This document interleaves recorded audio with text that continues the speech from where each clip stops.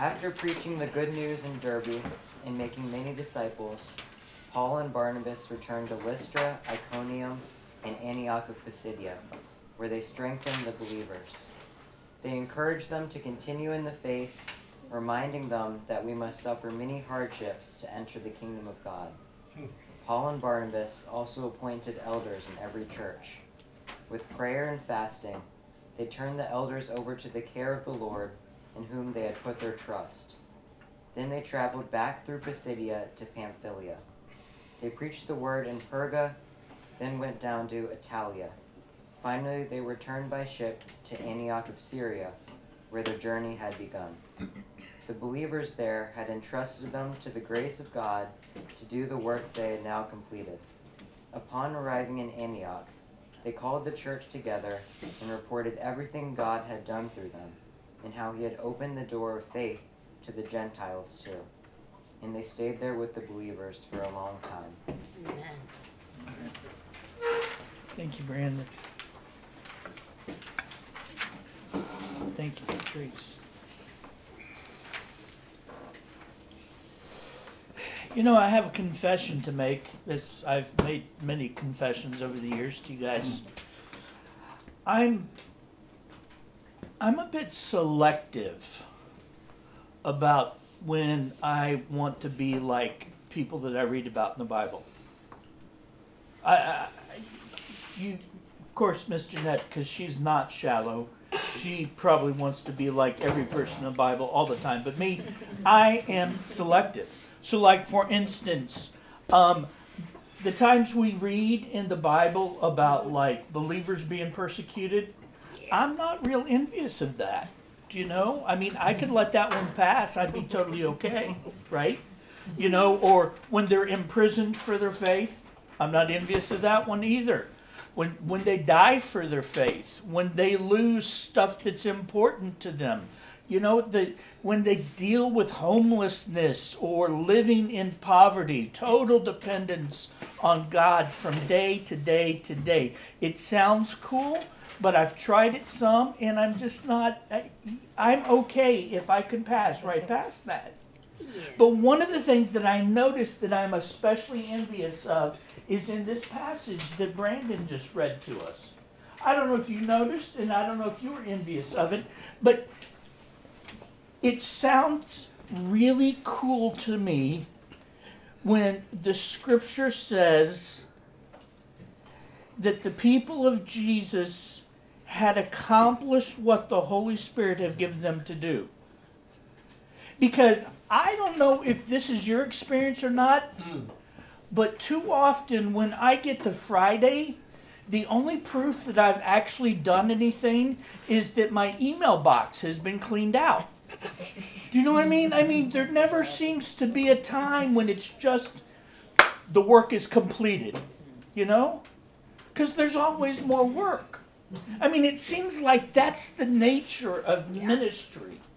That's the nature of our life with Jesus, right? We think in terms of there's always more people to reach. There's always more things for us to think of, more creative ways to serve people, to help people, to come alongside people, to encourage people, to give hope or speak grace or talk about how amazing Jesus is or how actually easy it is to become a follower of Jesus and how hard it is to follow Jesus. I mean, all of those stuff, there's always more to be done. And so for me, I mean, sure, at the end of most every Saturday night, I have one more written sermon to put in a folder that I look at from time to time. Or if it wasn't too terrible, I'll actually look at it on YouTube, you know, later. But other than that, I don't really have any proof of the work that I do. And so when it says here that the people of Jesus, that the apostles, that they had accomplished what the Holy Spirit had given them to do. Wow. I just have all week thought, man, Lord, what is that like? Do you know? Now, don't misunderstand me. Listen, I know that the writer in Revelation says that one day there's going to be a new heaven and a new earth. I know that Jesus says in Matthew 25 that there's going to come a time that for those of us who endure to the end, he's going to say, well done, good and faithful servant. And I cannot wait for that moment. Me too. Because it's going to be awesome. And it'll be worth everything. Amen. But you know, it would be pretty cool to have just once in a while to hear, wow, you've accomplished what the Holy Spirit gave you to do. I mean, because that's exactly what it says here. In Acts chapter 14, look at this with me. In fact, just drop down partway through the passage to verse 26. Finally, and this, we're talking about, Barnabas and Paul. We've been following them on their journey for the last 2 chapters. But finally, they returned by ship to Antioch of Syria, which, of course, that's their home church, Antioch of Syria, where their journey had begun. The believers there had entrusted them to the grace of God to do the work they had now completed. Wow. Upon arriving in Antioch, they called the church together and reported everything God had done through them and how he had opened the door of faith to the Gentiles too. And they stayed there with the believers for a long time.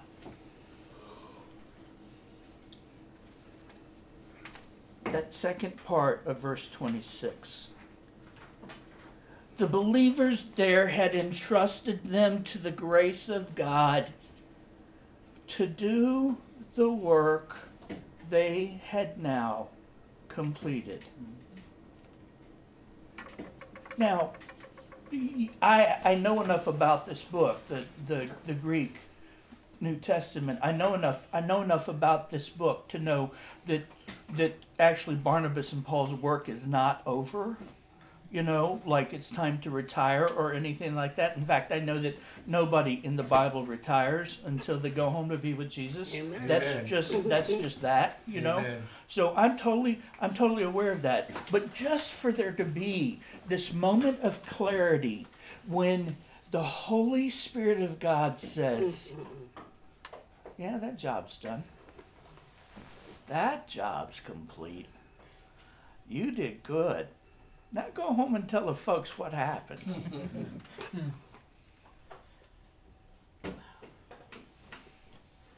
See, here's the thing that's interesting to me too.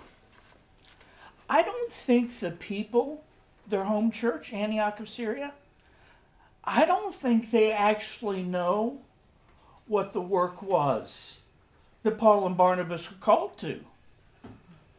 See, if you look at chapter 13, start with verse 1, and sometimes they call him Paul, which is his Greek name, and sometimes they call him, or his Roman name, and sometimes they call him Saul, which is his Hebrew name, right? Mm-hmm. All right, so 13, chapter 1, when it all kicks off, it says, among the prophets and the teachers of the church at Antioch of Syria were Barnabas, Simeon called the Black Man, or Niger, Lucius from Cyrene, Manaen, the childhood companion of King Herod, Antipas, and Saul. One day as these men were worshiping the Lord and fasting, the Holy Spirit said, appoint Barnabas and Saul for the special work to which I have called them. So after more fasting and prayer, the men laid their hands on them and sent them on their way. Appoint Barnabas and Saul for the special work which I have called them. For the special work to which I have called them. It doesn't seem to suggest that their home church knows what the work is, does it?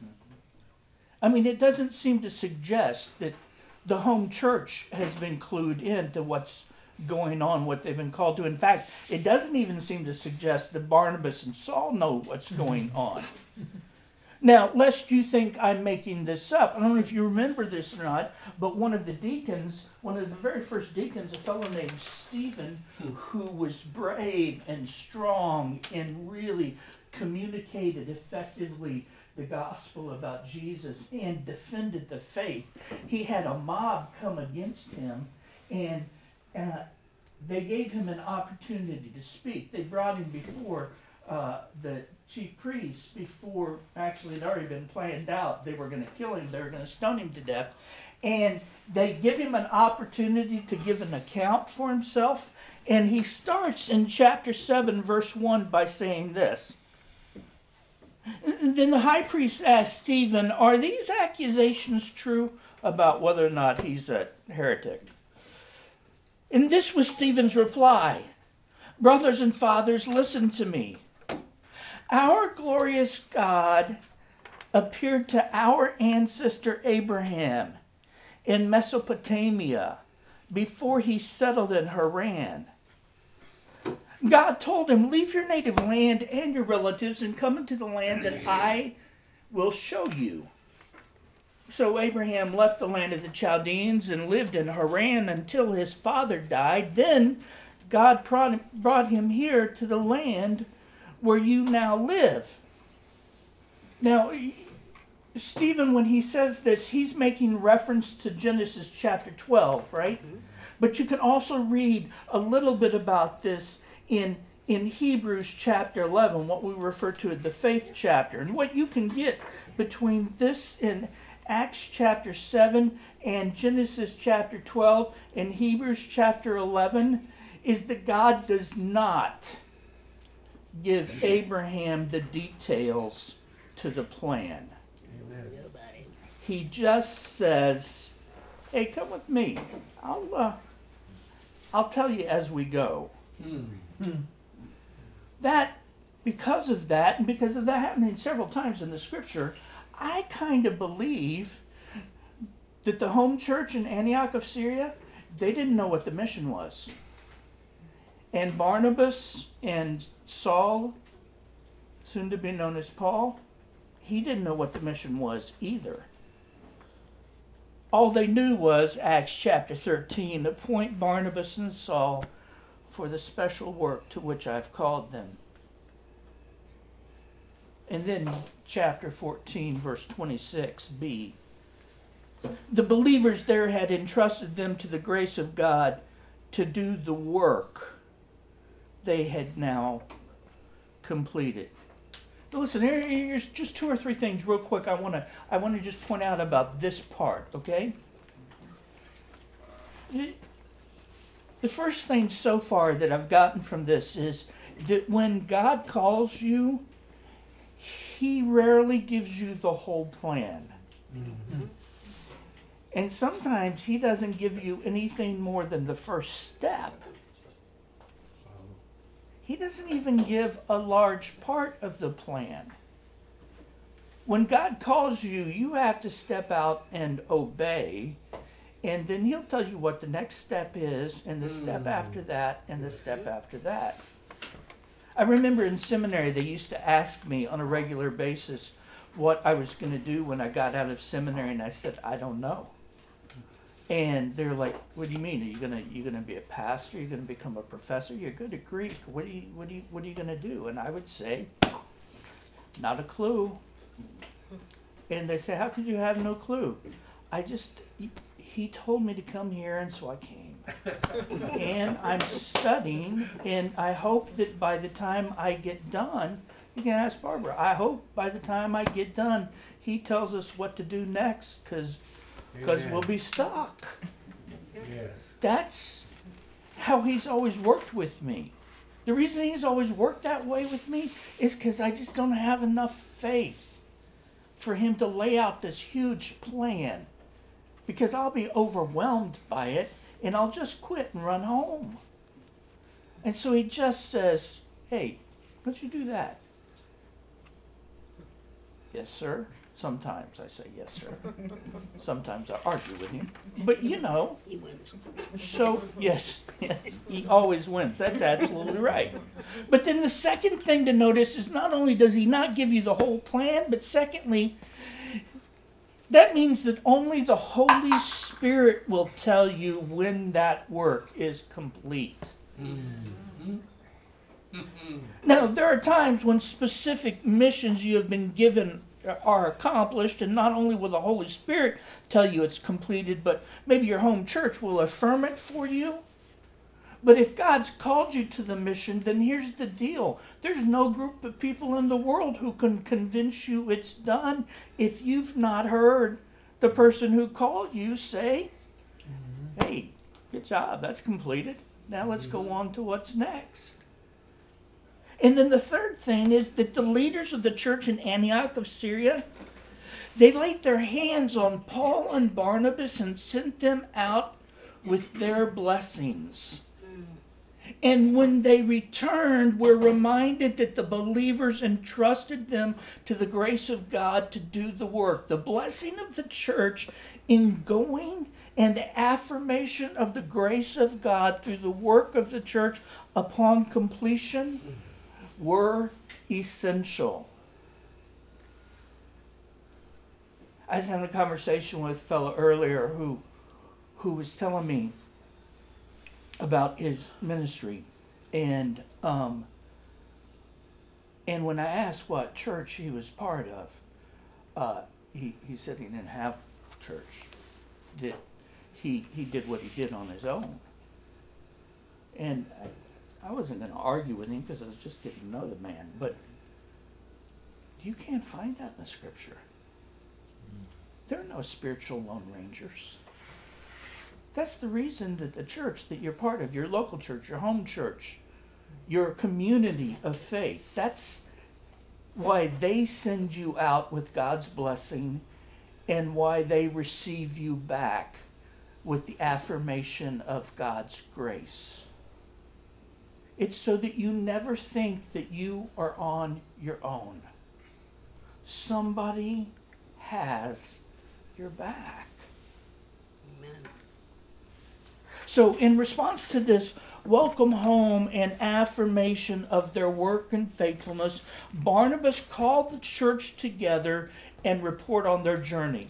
Now, depending on who you talk to, because there are a lot of smart guys out there and girls, and they've got opinions on how long the trip took, but probably 3 years. You know, Gustavo Gutierrez, who is way, way smarter than me and an amazing historian, he says 4 years. There's some guy who I know has never pastored a day in his life, he says 1 year. He doesn't really know how long stuff takes. I could just tell, you know. And so anyway, I'm just going.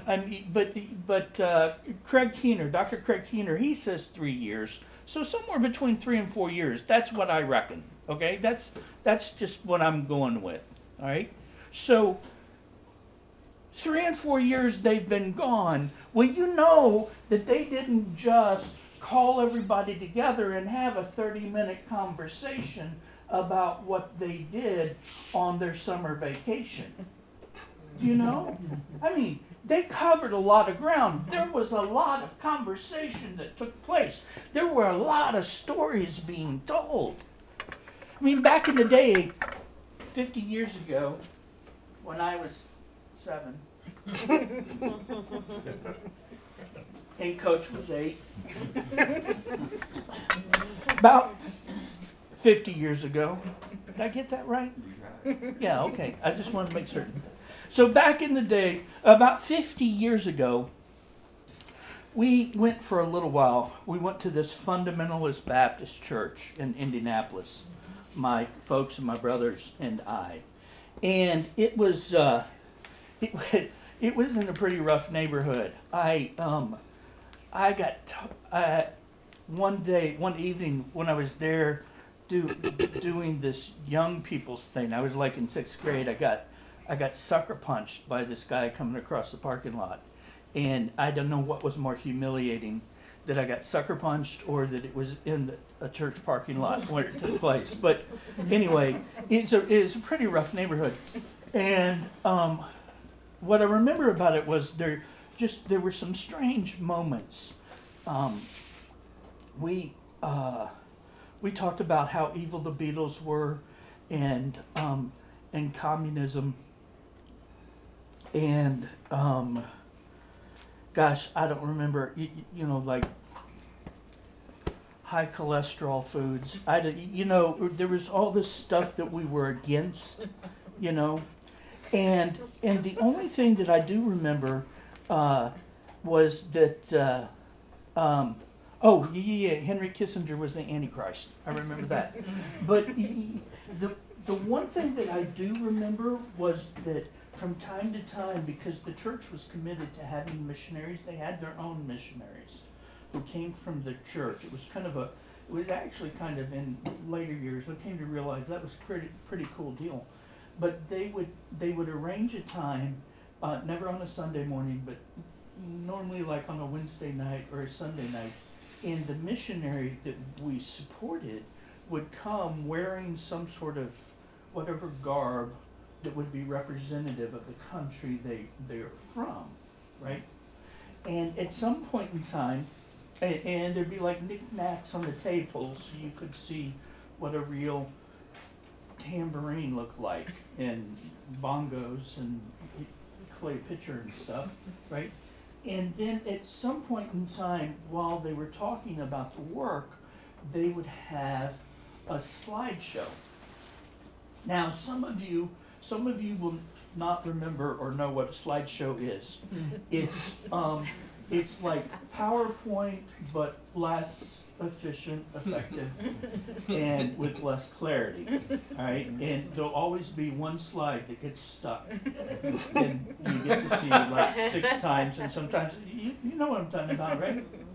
Here was the thing that made me a little bit crazy later on when I became a follower of Jesus, and I realized what was going on. It was one of the most boring evenings I could spend in that church building. It was just flat out grueling. How boring was it?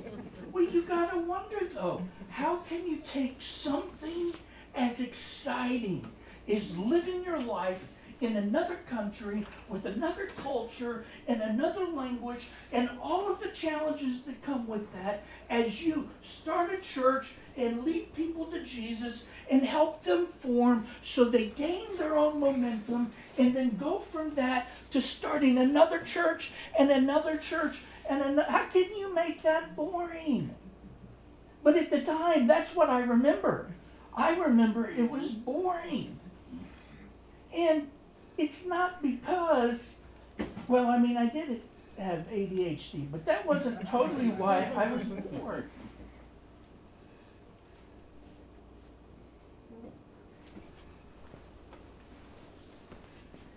So when I think about these guys telling all these stories about what happened for 3.5 years of their life, I need you to know that it wasn't one of these boring meetings where we talked about how much money was spent or how many people were spoken to or how many people we actually baptized or how many whatever we counted at the time.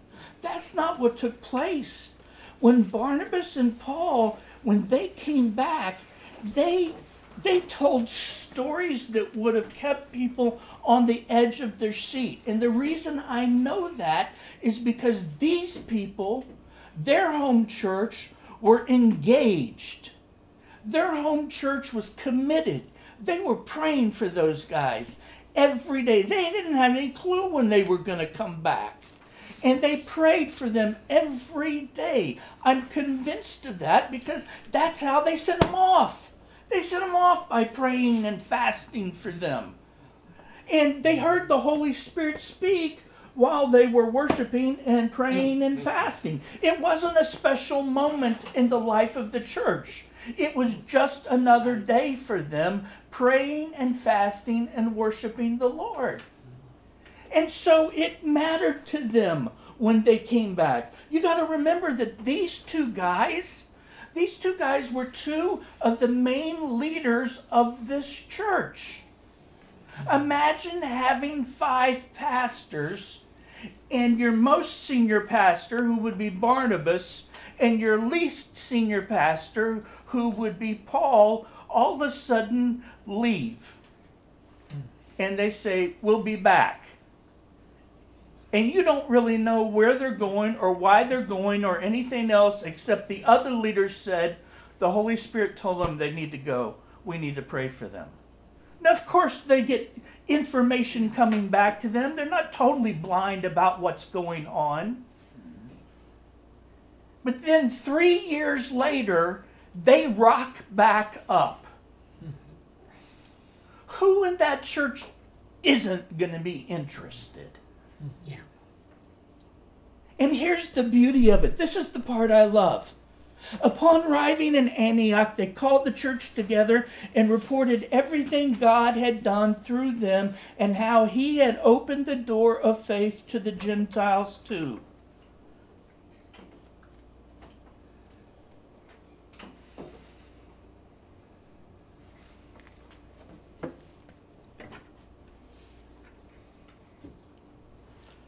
Upon arriving in Antioch, they called the church together and reported everything God had done through them and how he had opened the door of faith to the Gentiles.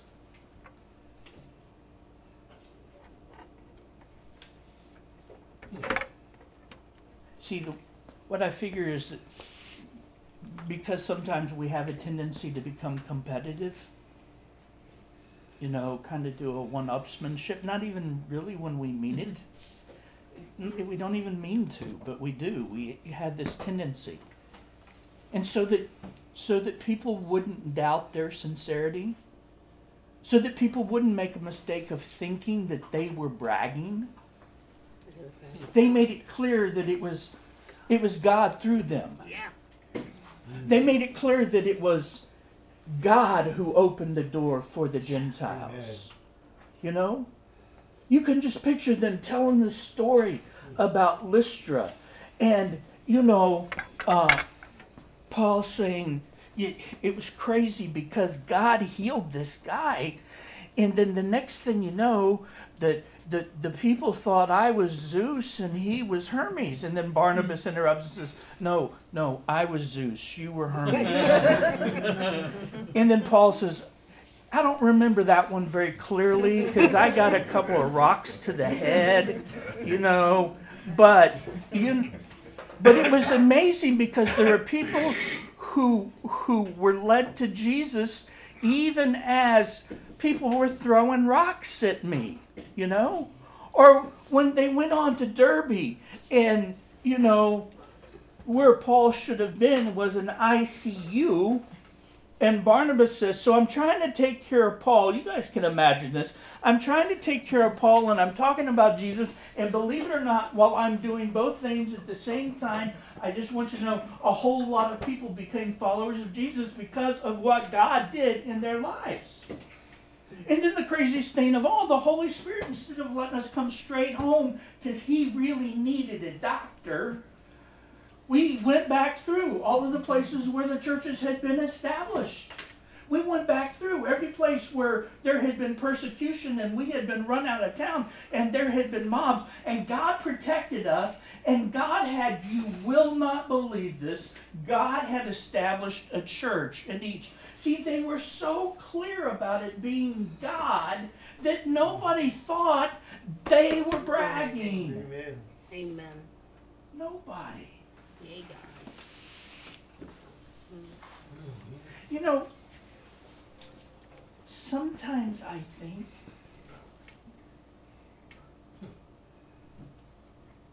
the reason that we don't talk more about how God has used us is because we're afraid we'll be judged, that someone will think that we're being arrogant, instead of us just being able to say, man, God opened up this door for me to have this spiritual conversation with this fella, and it was unbelievable. It was just unbelievable. I don't even know what I was saying. And the guy was all over the place. And the next thing I know, he says, I want to come meet your church family. See, we should be able to do that, right? And don't get me wrong, I haven't seen or heard any of you guys do that sort of thing. Okay, so I'm not, pointing anybody out, but what I'm saying is, maybe the reason that we are so hesitant, at least one of the reasons, we are so hesitant when we're together to talk about that moment where Jesus said yes and amen, is because we're afraid we'll come off as super spiritual, or I'm talking about myself again, or whatever. Listen, here's the deal. Everybody in this room knows that if something significant happens with you, with another person, regard to the Holy Spirit or the Lord Jesus Christ, that it had a whole lot to do with God and very little to do with you. Amen. Just relax. Amen. All right? Yeah. See, we're going to get chances. We're going to get opportunities to practice that. But let me just give you a couple of examples, all right? Let me just for a minute, okay? Would you think for a minute, all right? Maybe something God said to you this week that just was especially meaningful. Or a way that God specifically used you this week to support or encourage or build up. Or an opportunity you had to serve somebody else. Just think for a moment, okay?